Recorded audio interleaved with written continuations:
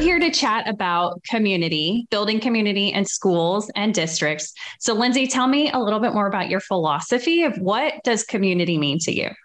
No, I'm pretty specific on what community means to me. And community is a huge, important aspect of leadership. Whether you're a superintendent, whether you're a communications director, whether you're a teacher, it's about community. And I don't think they really teach us that in our education classes. The best way I like to define community is connection. You got to connect people. And that's how you build community, is connections. And there's a whole lot of things about communications that come into connections. And the first thing I'm going to say is we all know, we learned early on, we've heard it our whole life, that people make a first impression in the first 3 seconds. It's not what you say. It's the body language. It's the visual.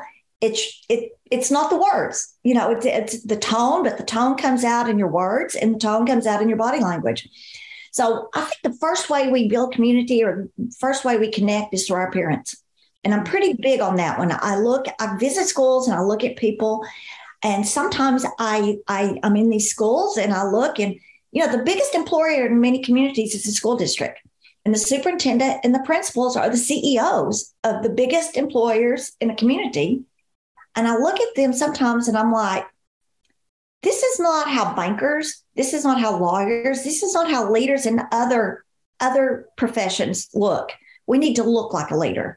And I know that's probably offensive to some people. And I know there's days where we all want to look and be comfortable. But I think our appearance is the first thing.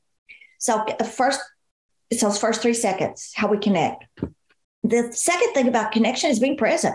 You got to be there. You got to leave your office. You got to show up. You got to be seen. And that's a hard task because we're busy. And in schools, we're busier than we've ever been. And we just have to build that time in where we leave the office. The work's going to sit there. We're going to have to get to it later or eventually, but we've got to go into classrooms. We've got to go out into the community.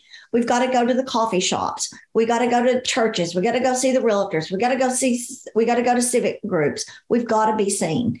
And I'll speak of that if you're a superintendent, if you're a communications director, if you're a teacher, you can't leave and do those things, but your presence at the grocery stores, your presence at church, your presence at the dollar store, that's a connection you're making. And your appearance is probably the first thing.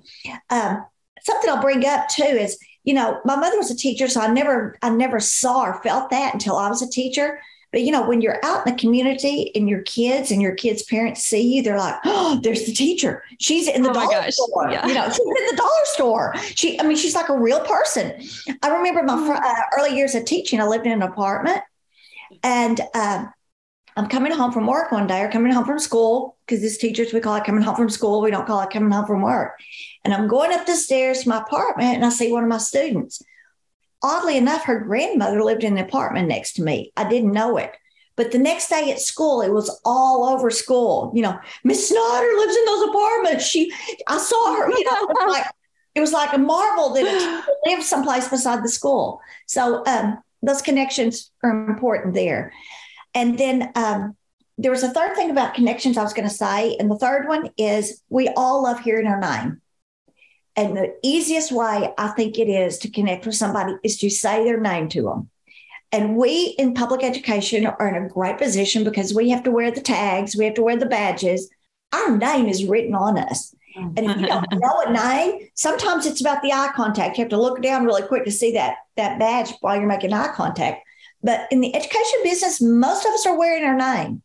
And so the simplest clue I would give to anybody about connecting, call people by name. Even if you're in a restaurant and the waitress says, I'm Carissa and I'm gonna be your waiter today. Say, thank you, Carissa. Carissa, I'd like water.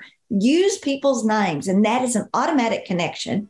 And connecting builds community.